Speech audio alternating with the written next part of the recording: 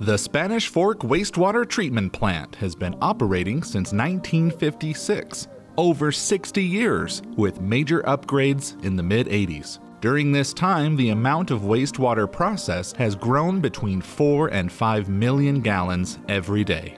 And with an ever-increasing population, it is no wonder Spanish Fork City is beginning the process of building a new wastewater treatment plant. So sit back, relax, and join us on a tour of the current plant as we describe how it operates, emphasize the need for a new treatment plant, and help you understand how we each can make our sewer system stay clean and functional. The treatment process begins when wastewater, which is anything that runs down your pipes, arrives at the treatment plant and enters this building.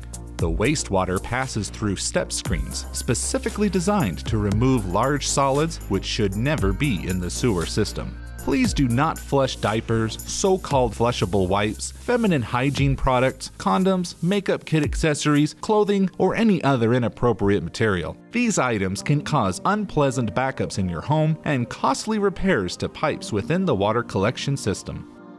Anything that is caught in the step screens is removed, washed, and taken away to the landfill. Whatever passes through the step screens comes here to the grit chamber. This chamber is designed to allow heavier solids such as dirt, sand, and rocks to sink to the bottom. This allows only the wastewater to flow through to the next stages of the treatment process. The velocity of the water is slowed, and air is pumped through the pipes into the water to facilitate this separation. The solids are pumped off the bottom of the grit chamber and also taken away to the landfill. The waste removed from the step screens and grit chamber combined is about 1 ton per week. We again strongly urge you to only flush appropriate disposable material. The wastewater is now finished in the grit chamber and is split into opposite directions, leading to one of our 3 primary clarifiers. Primary clarifiers use the law of gravity to allow the dense material, called sludge, to settle to the bottom of the large basins. The water comes up through the middle and slowly makes its way toward the outside wall, spending an average of 5 to 6 hours in the basin, all the while allowing the solids to settle to the bottom. There are sweeping arms on the top and bottom of the primary clarifiers, used to either get rid of floating debris or to collect the sinking sludge, all of which gets pumped to the digester. Much of the foam and other icky debris you see on top of the water is supposed to be previously removed in the grit chamber. This is yet another reason a new treatment plant is being built, to replace old or damaged equipment and outdated processes. 90 to 95% of the settlable solids are removed by the time the wastewater leaves the primary clarifiers, and 40 to 60% of the suspended solids are removed as well. The water now flows from the 3 primary clarifiers to this building, which is known as the intermediate pump station. The wastewater flows in and is brought to a higher tank, all accomplished with a screw pump. Each screw pump is capable of pumping as much as 10 million gallons of water every day. From there, most of the wastewater flows to the aeration basins, while some flows to the trickling filter. On top of the trickling filter, you can see the wastewater is sprinkled over this plastic media. The purpose of the vast and multiple layers of media is to expose the wastewater to a large surface area of good bacteria growing on the plastic. This removes any bad bacteria as well as harmful chemicals such as ammonia. Although the trickling filter used to be a cost-effective and natural form of wastewater treatment, it now no longer provides the quality of cleanliness needed to comply with current standards, which includes nutrient removal, a process the new treatment plant will better accomplish. The water that does not find its way to the trickling filter flows to one of these 4 aeration basins. In each basin, we find good bacteria or microorganisms to help treat the wastewater.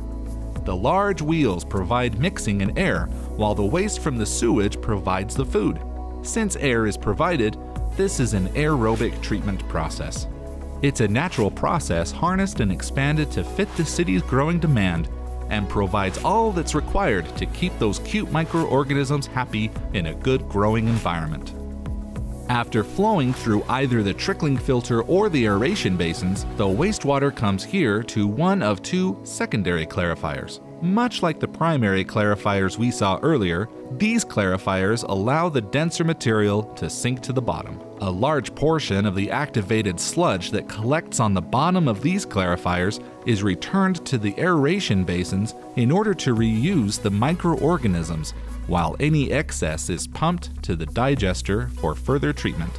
After spending approximately 18 to 24 hours in the treatment plant, the wastewater now flows through the chlorine contact basin.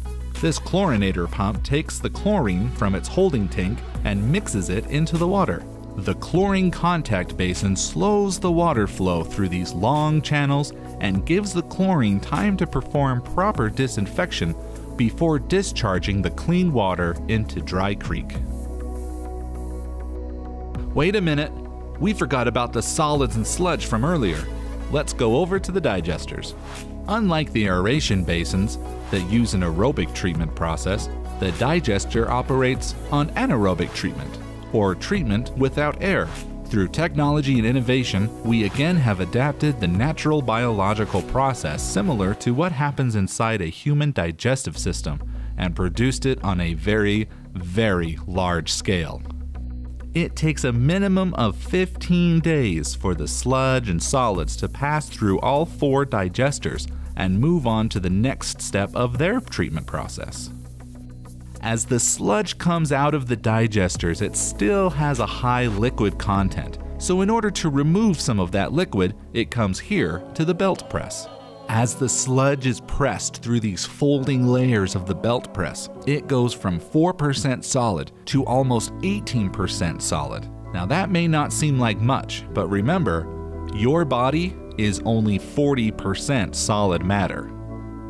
The sludge makes its way out of the belt press and is collected here. This treatment process is so thorough that even flies, cockroaches, rats, or other rodents are not attracted to this newly dried material, which will either be used as fertilizer on farms or taken to the landfill.